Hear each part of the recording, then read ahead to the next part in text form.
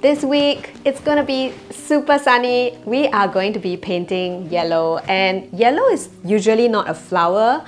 Well, it's not a color that I would usually go for, and to paint the entire page yellow for me was quite a challenge. I would typically do red or blue, but yellow is not as common. So I don't know about you, but I hope that you're gonna take this up as a challenge too. We're gonna start off with a really sunny one, which is the sunflower, and I can't wait to get you into it because we're going to be slowly learning how to dissect some of these petals, helping you to differentiate some of them and hopefully create some depth. Let's jump in.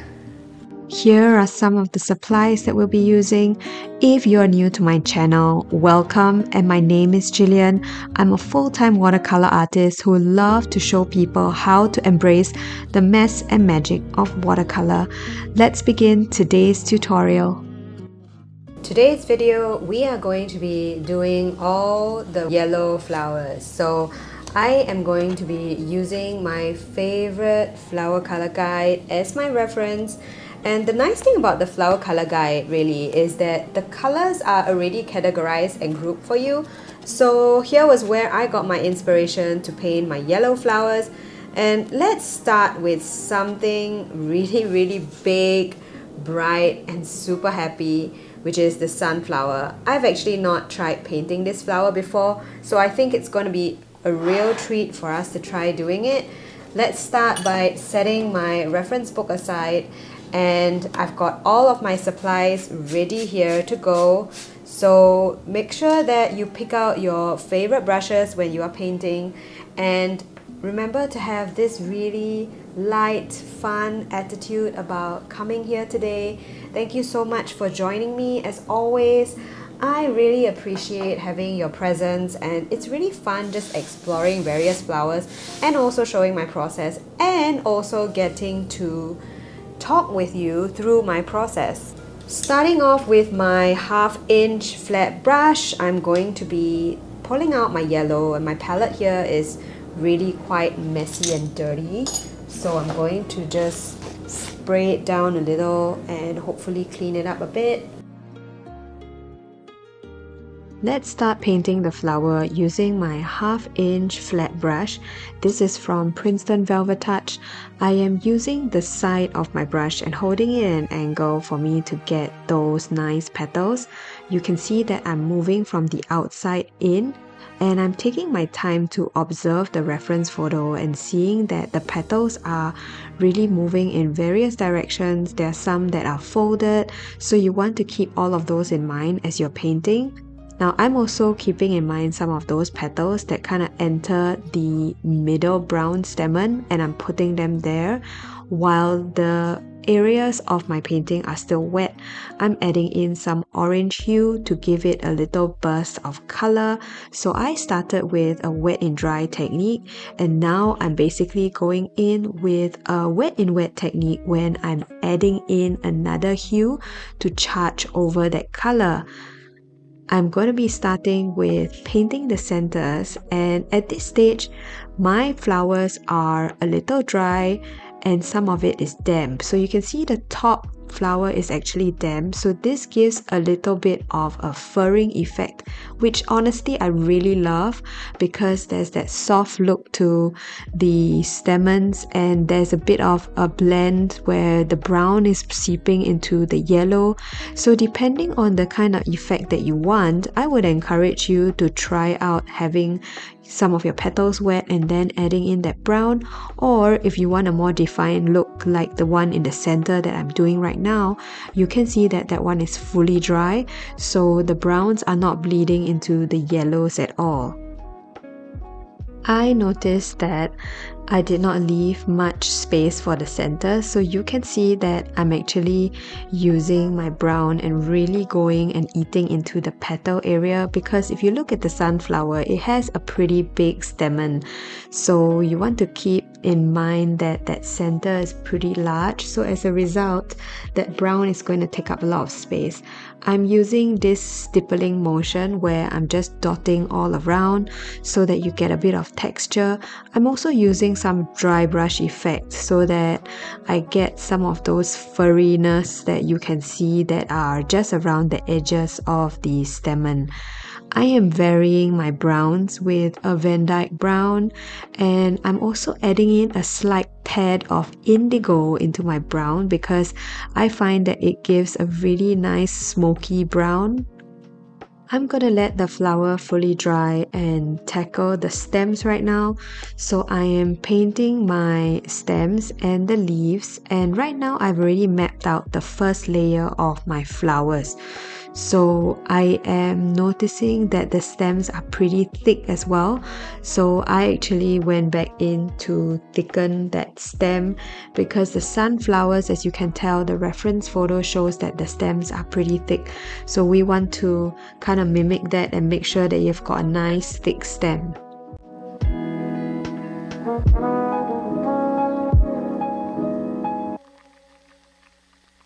I just want to share at this point that I was trying to copy or do the same leaf that the reference photo showed, and you can see the reference book is opened on the left hand side, and I didn't really like that leaf that I painted because somehow I felt like once I put down that leaf, the entire composition felt like it was being pulled down.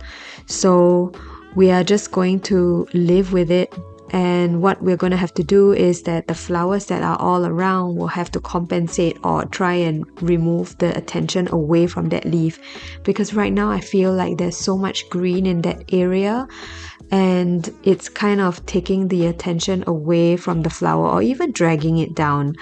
I'm going in with my second layer where I'm trying to differentiate the petals from one another.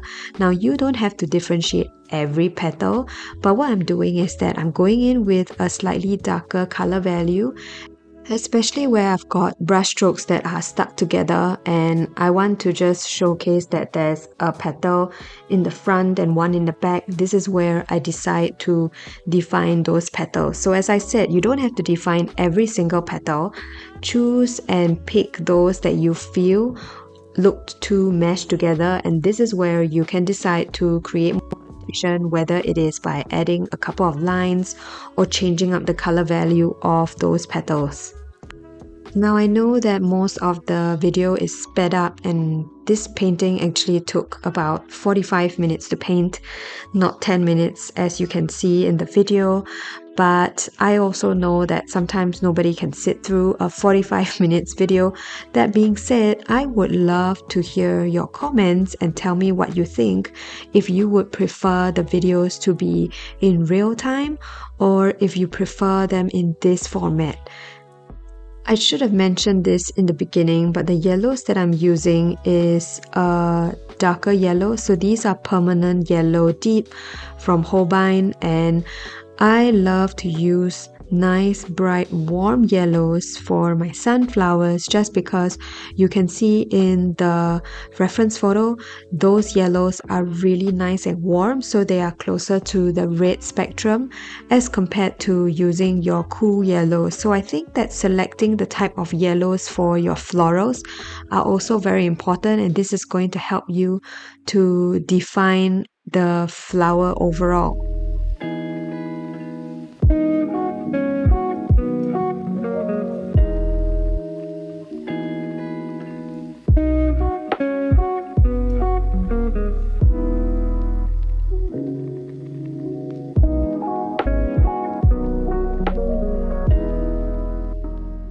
Now that my stems have dried, let's go back in to add a couple of layers. I'm using the same color again. This is a mix of chrome oxide and Hansa yellow deep. This gives me a very nice dark kind of earthy olive green, if you will. Now I would always add a little of my flower mixture to my greens because I find that this gives color harmony. I don't really want to give too much attention to that leaf that I mentioned, so I'm just adding in shadows where it is close to the flower, so you can see that's what I'm doing.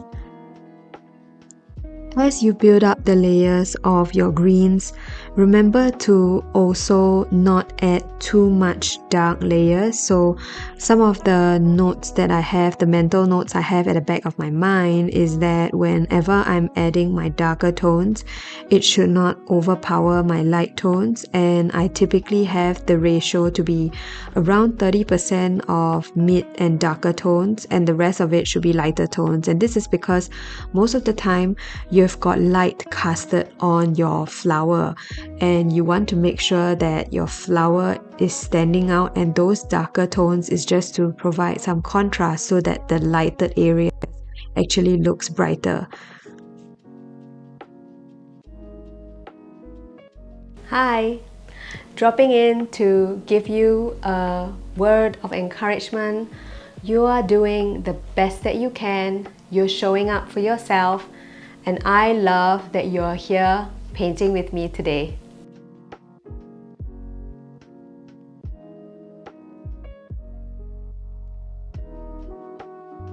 One of the important things when you're painting from reference is to decide where exactly you want to place your elements.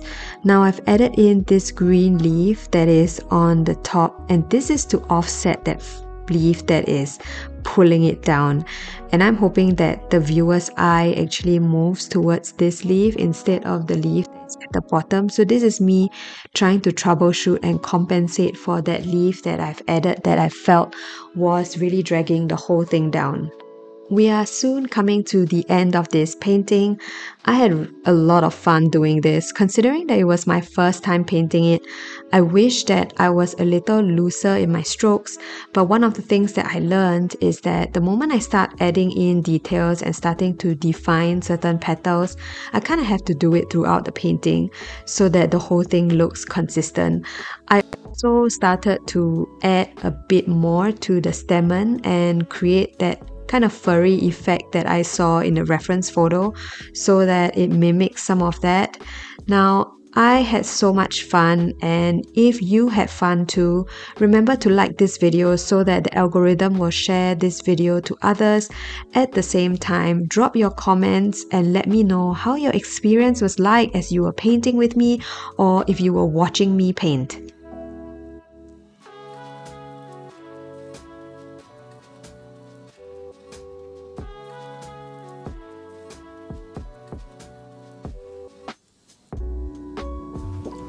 How did you find the yellow sunflowers? Wasn't it fun? Well, if you didn't think it was fun, or if you felt like your painting is still a work in progress, I want to drop this encouragement to you that you showing up here today and painting and putting paint to paper and doing this all with me counts. It counts so much because it means that you're showing up for yourself, and it can also mean that over time your art is only going to get better, and it also shows that you value all of this.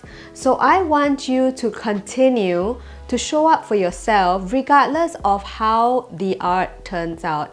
And at the same time, if you find that through these videos there have been small wins or small aha moments, don't forget to put them down, journal it out, because I feel like that's so valuable and it's going to help you to process it and sort of deepen your learning.